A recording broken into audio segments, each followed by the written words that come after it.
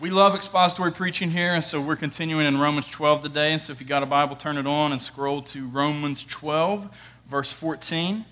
You old school folks can turn your pages to Romans 12, 14. We don't care what you do, as long as you can get there. If you don't have a Bible or an app or anything like that, we'll hopefully have it on the screen for you, assuming technology cooperates, and you guys can follow right along that way. I am rocking the prototype of the shirt. Our new shirt design, and so I know I look good, I'm like modeling this today, so if you guys want one of these, if you've never received a free t-shirt from our church, it is our gift to you. You don't have to do anything, you don't have to order, you don't have to do nothing like that. Just make sure to be here next week, and we will have them here ready for you. We're going to have tons of shirts here. If you have received one of those black cool ones, and you already got one of those, what we're asking is that you just buy one of these, and so newheightswv.com/t-shirts, all one word, and you can order these, and by ordering, you're providing them for all the new people that are going to show up next week and the new people that have been in the past couple of months. And so just make sure you do that sometime this week. And then if you were here on time, you saw a video, a promotional video, I Am New Heights Church, and that's going to be on our social media this week. It's a cool way to invite, and so we're trying to make several ways for you guys to invite people this Easter season. We got the real hip shirts. We got the New Heights Collective CDs that are coming out. New Heights Collective is dropping a brand new single on, when's that happening, Nick? Friday, I think. Is it Friday the 30th? Okay, so that brand new single, Because He Lives, is going to be on iTunes and Spotify, and there's going to be a video, and y'all can share that. You can share the promo video. You got invite cards. You got a palm branch if you want to invite somebody somehow with that. So there is no excuse for you to not bring someone with you next week, and so we're praying that the 500 of us at New Heights, everyone brings someone, and we'll hit that 1,000. And so let me read the text today, and then we will pray, and we'll jump into the sermon today. Romans 12, we'll start at verse 14 and go through the end. It says, "Bless those who persecute you, bless and do not curse them. Rejoice with those who rejoice, weep with those who weep. Live in harmony with one another. Do not be haughty, but associate with the lowly. Never be wise in your own sight. Repay no one evil for evil, but give thought to do what is honorable in the sight of all. If possible, so far as it depends on you, live peaceably with all. Beloved, never avenge yourselves, but leave it to the wrath of God. For it is written, 'Vengeance is mine, I will repay,' says the Lord. To the contrary, if your enemy is hungry, feed him. If he is thirsty, give him something to drink, for by doing so you will heap burning coals on his head. Do not be overcome by evil, but overcome evil with good." Lord God, thank you for your word. I pray that you would use me as a broken man to speak and teach this morning. I pray that you would allow me to bring insight to the text. But God, I pray primarily that your living word would speak to all of us. God, as we read this text, I'm humbled by it, and I'm implored to love the lost around me. And so I pray that that would be the heart cry of every individual in here. God, anyone who does not know you, I pray that they would be led to the cross today. Jesus, as we worship you and praise you, I pray that your Holy Spirit would accomplish things in the hearts of people in this room and at our other two campuses right now. And Lord, that you would use this time to draw sinners to become saints, and that you would sanctify your children. And it's in Jesus' name we pray. Amen. Amen. And so last week, if you were here, we looked at 7 things in the passage right before this one. And so we had basically like 7 characteristics that marked how we were to treat one another within the church. And so this week, we're going to not deal with how we treat one another in the church. We're going to deal with how we treat one another in the world. And so we're really looking at how we treat people who are not believers, because this text leads right out with blessing those who persecute you. So it is not exactly the same as what we talked about last week, but what you're going to see is the 7 things. Paul kind of follows this outline. There are 7 familiar things, and they're very similar. If you take notes or if you remember last week's sermon, they're very similar to the things we talked about last week, but they're going to be a little bit different when we're talking about how to deal with non-believers. And so if you're here and you're not a Christian, I promise you, as you think about how you've been treated by the church, you're not going to see this in perfection. Maybe you've seen it happen this morning. Maybe it hasn't been modeled to you well this morning. But nevertheless, this is what the saints are supposed to be striving to show you. And so I would implore you to consider becoming a Christian today. And then if you are a Christian, this is what we're inviting you into this week. As we tell you to go to people who don't know Jesus and invite them and love on them and share the gospel with them, we're inviting you into exactly what this text is talking about. So the first thing we see is blessing.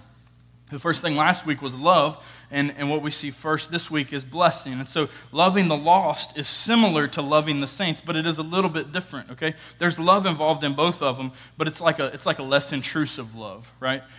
So if you could tell someone who doesn't know Jesus, I want to bless you, it's a little more welcomed than if you go up to them and say, I want to love you, right? That's creepy to most people, especially if they don't have the love of Jesus in their heart.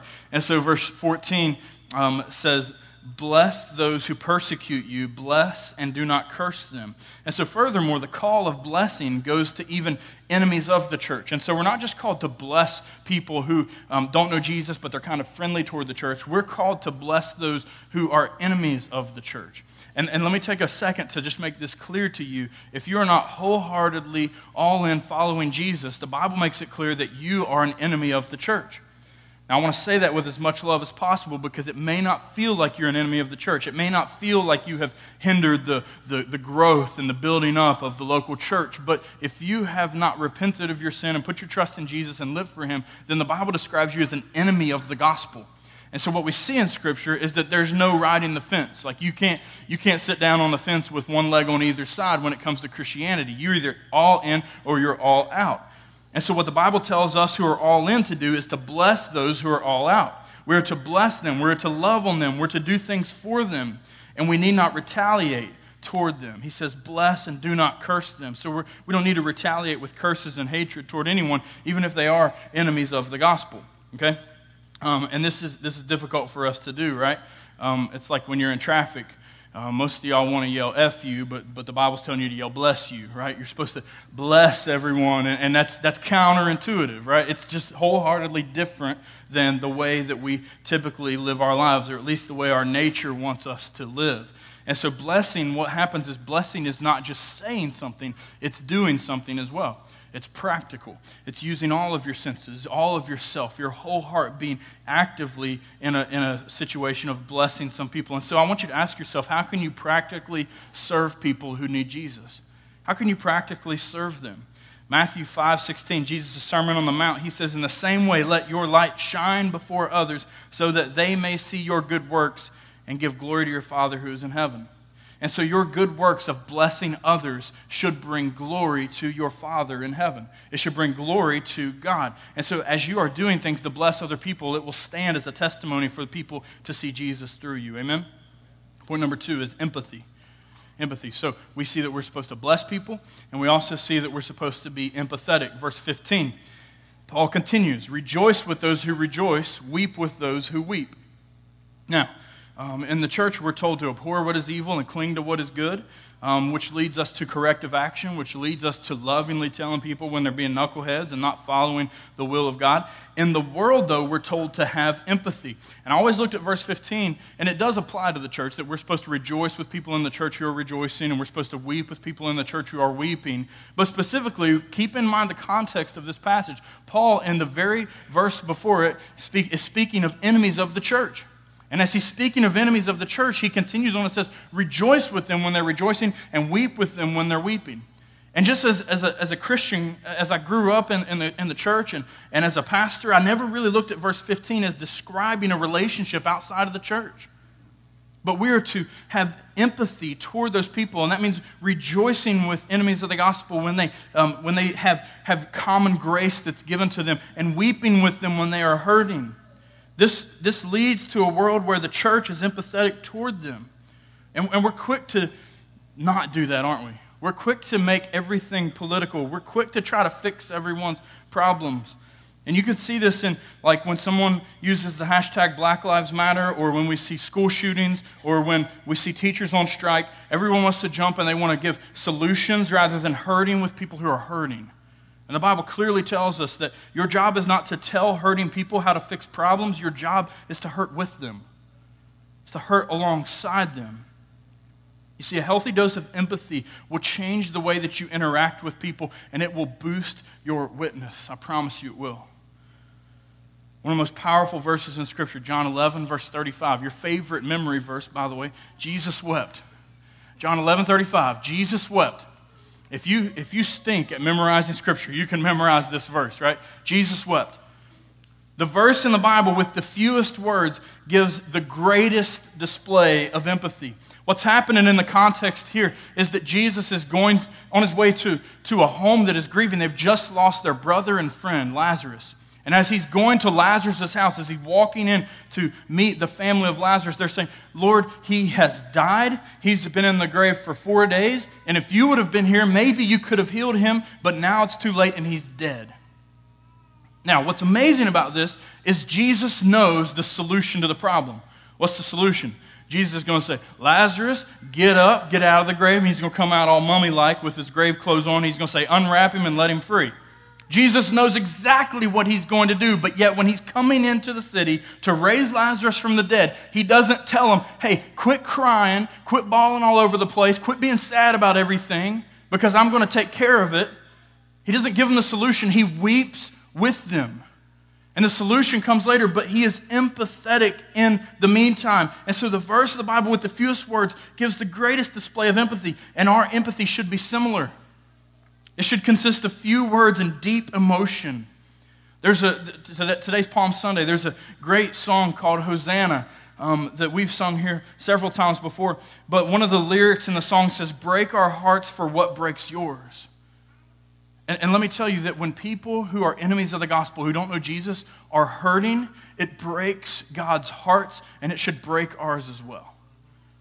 That they are hurting without hope.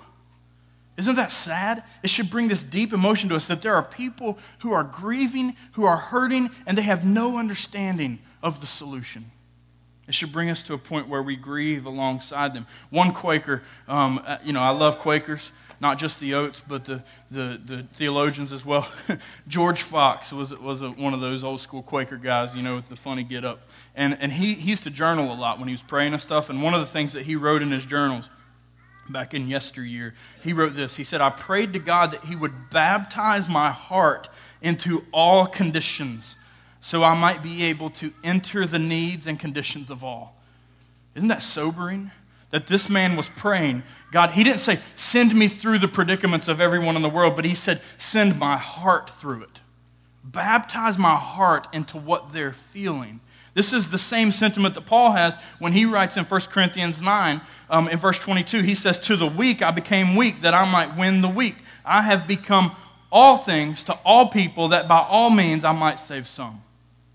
This doesn't mean you're doing the same thing as all people, but it means that you are being empathetic toward all people. And so you're going to go out this week as missionaries, and you're going to encounter people that don't want to come to church. And it's going to require you to be empathetic toward them. It's going to require you to think the way they think and feel the way they feel and understand what they are living like and know what it's like to be in their shoes. So you're going to have to do that. And building upon empathy, leading naturally, I think, into the third thing we see is harmony. So empathy into harmony.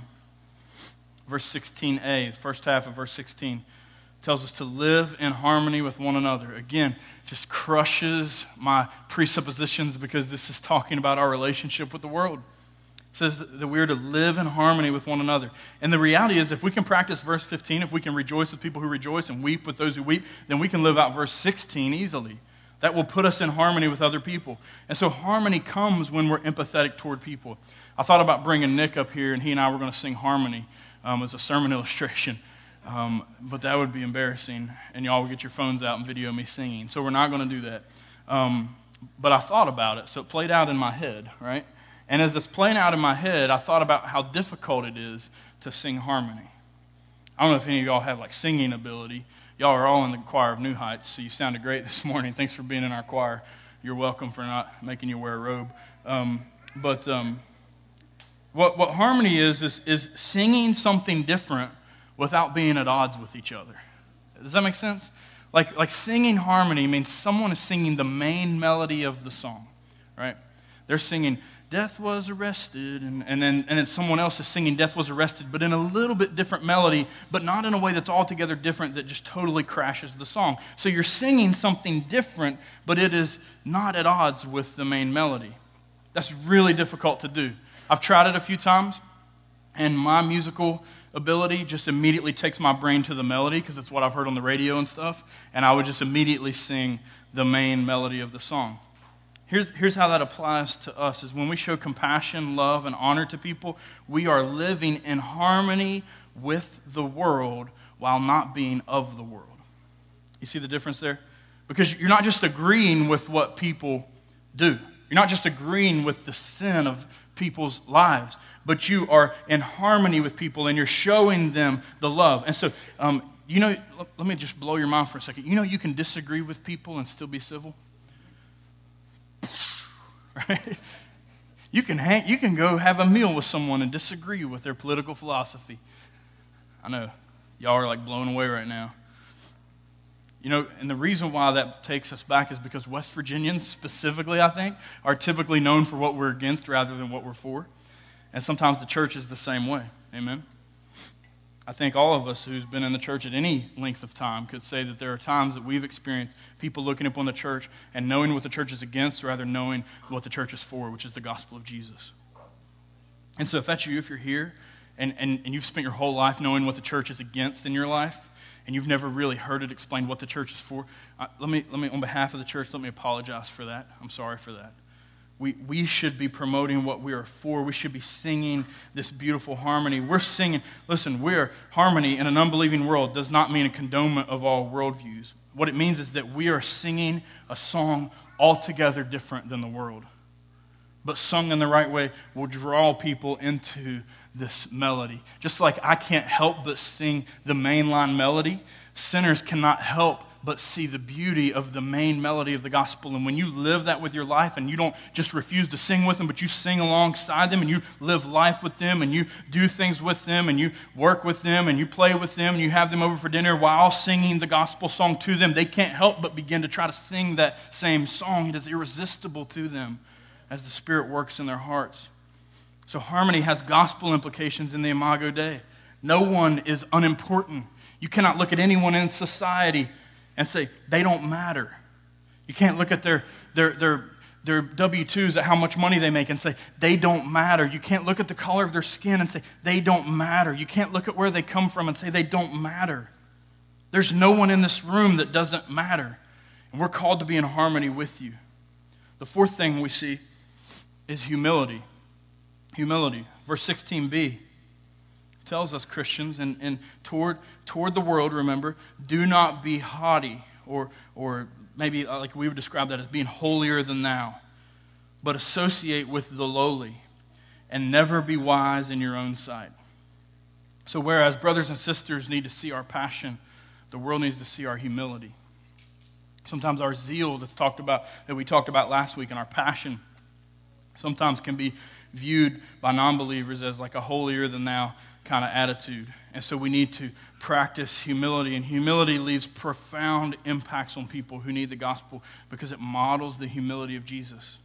Amen. When we model humility, we're modeling something Jesus modeled. The Bible tells us to associate with the lowly. Jesus was the best at this, right? He associates with you.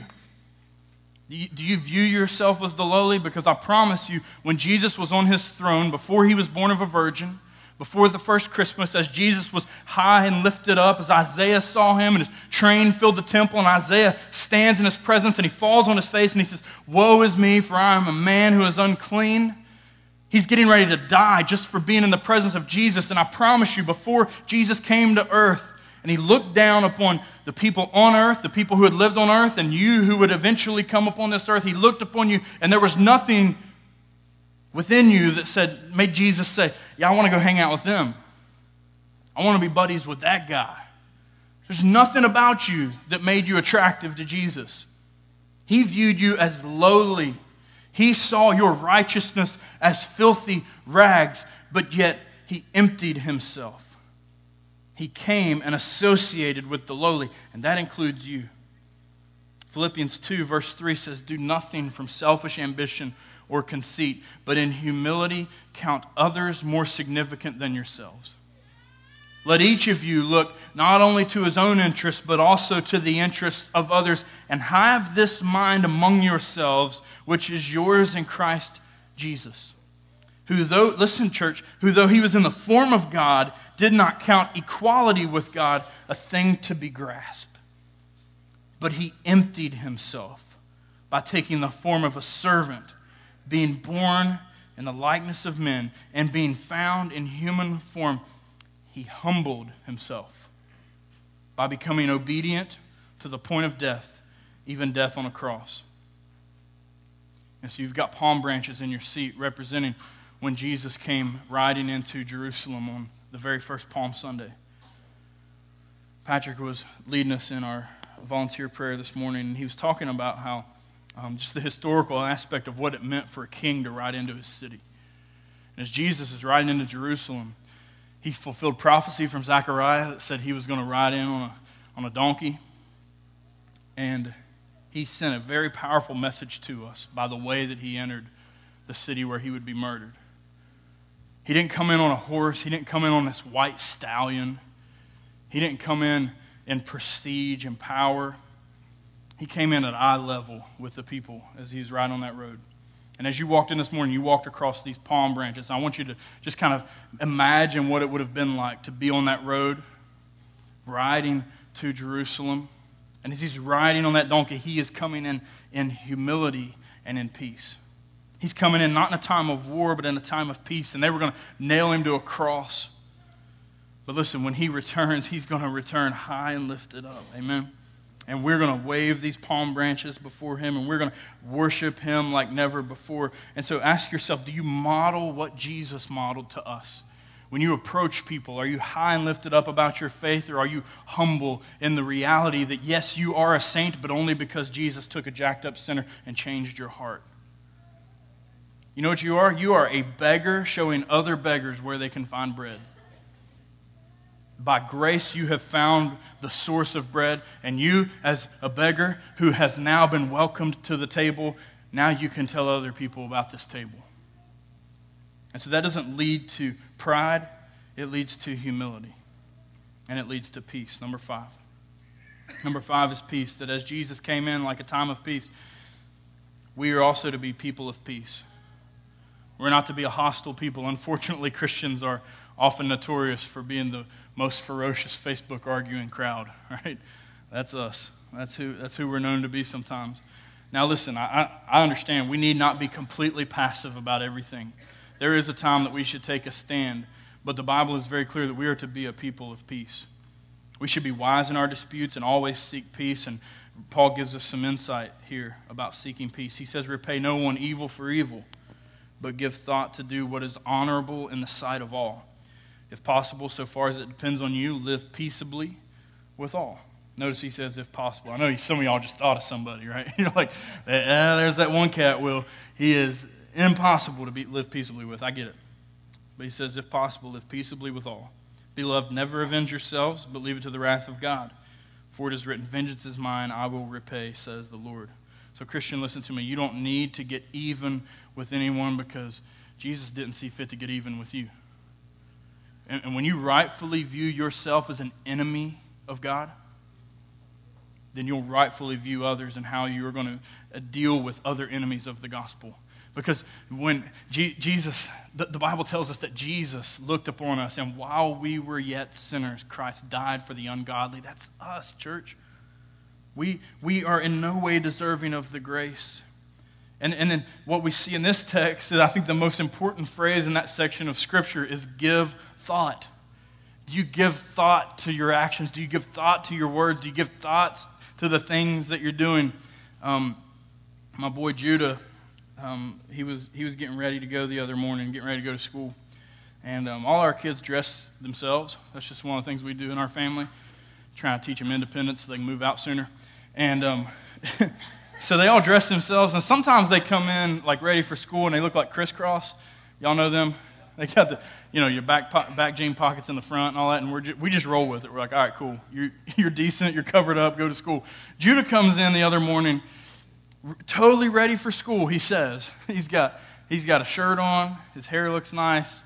He's got like great kicks on, socks, but he's just standing in his underwear. There's no pants to be seen anywhere. And I'm like, Judah, you're not ready to go. And he just stares at me. And I'm like, Judah, are you ready to go? And he says, yes. And I'm like, no, you're not. You can't go to school without pants on.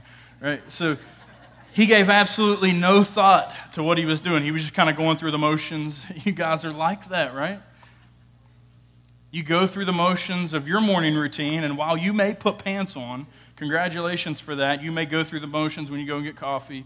You may go through the motions at your lunch. You may go through the motions at your job, and you're not noticing your surroundings and the fact that Jesus has given you every opportunity to give him glory right where you are. Amen. And you just go through the motions. You don't give any thought to the peace that you're supposed to be making. You see, Jesus, again, in the Sermon on the Mount, he says, "Blessed are the peacemakers, for they shall be called the sons of God." And so some of you may look at your life and you're like, I'm a pretty peaceful person. And I would challenge you with this. Are you a peacekeeper or a peacemaker? Because Jesus doesn't say blessed are the peacekeepers. He says blessed are the peacemakers. Because you might not get in a lot of fights. You may be a pretty peaceful person and that people don't hate your guts.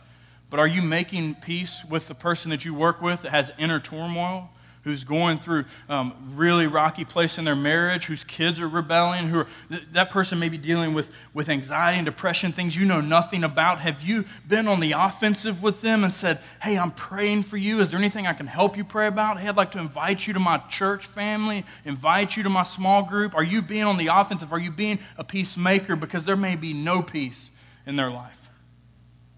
And you're not just called to not fight with them, right? You're called to make peace with them, to be an ambassador for the gospel, to bring peace into their lives. Sixthly, we see benevolence is mentioned. Now, financial support is one of the things we talked about last week and how we should be generous people in giving financially and also of our resources and time. But we can also use giving as an avenue for the gospel furtherance. Okay, verse 20 says, to the contrary, if your enemy is hungry, feed him. If he's thirsty, give him something to drink, for by doing so you will heap burning coals on his head. So this is why we feed enemies of the gospel. This is what benevolence is. This is why we help them. This is why we pay bills for people. This is why we do this, is so it can give us an avenue, not just so we can say, hey, we fed somebody this month, or so we can say, hey, we paid some electric bills this month. We do this so that we can tell people about the great grace that God has available for them. It models the benevolent love shown to us by God. And it says that by doing so, we will heap burning coals on his head. I remember like growing up in church and thinking like, yeah, I want to get back at you. I'm going to be nice to you because it's going to make you more mad. That's what the Bible tells me to do.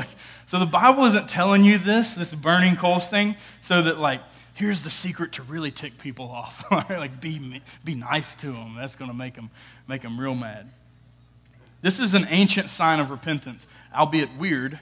But this was an ancient, an archaic way of showing repentance.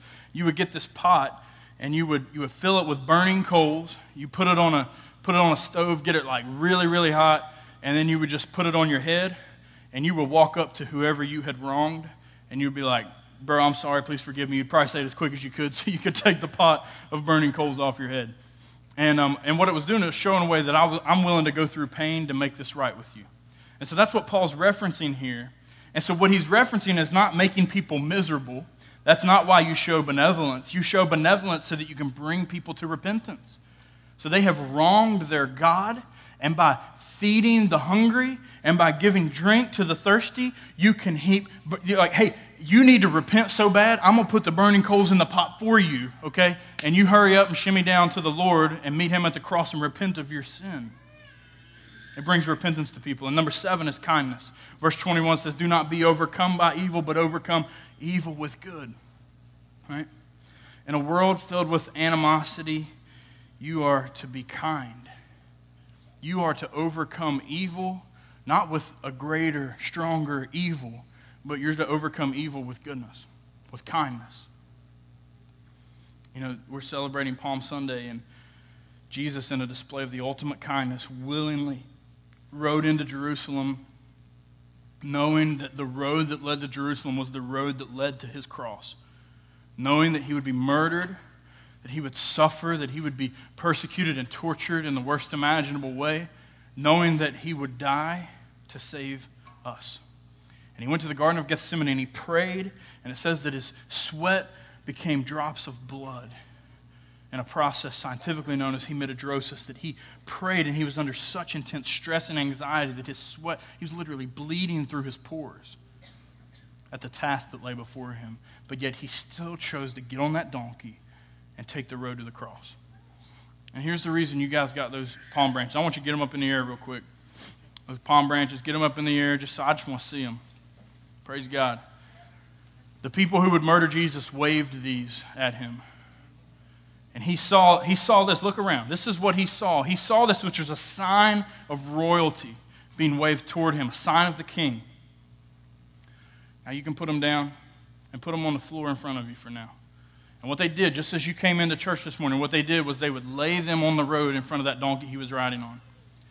And that was a way of just making the path easy, kind of putting this padding on the path, that as he took the road to the cross, that they were going to make it as easy for him as possible. But see, they had no idea of the cross at that point. And there are people that you'll encounter this week who have no idea of the cross. They might have no intention of meeting Jesus next Sunday. But I want you to take this palm branch home. I want you to put it in your car or put it on your dining room table or something like that. And I want you to let it serve as a reminder to you this week that you are going to make the road to the cross easy for as many people as you can next week. That people are going to be walking aimlessly, and you're going to show them the way.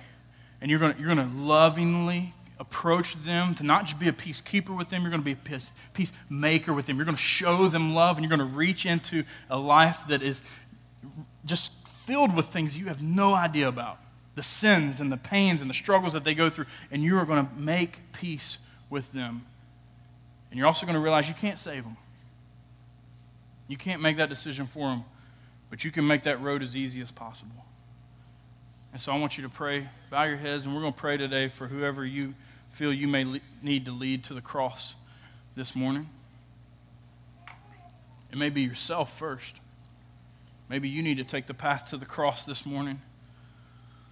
Luke, I'm so thankful for you, brother. He made this public profession of faith in baptism this morning.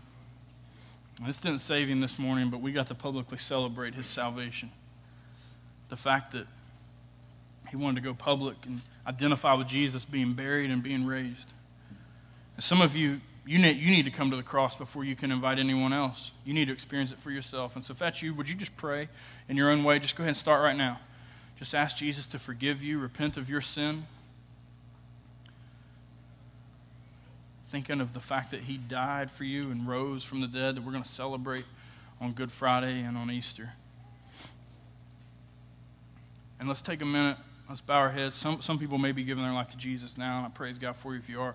If you are a believer, would you just pray along with me as we pray for people that we need to lay some palm branches down for this week as we make the path to the cross easy for them?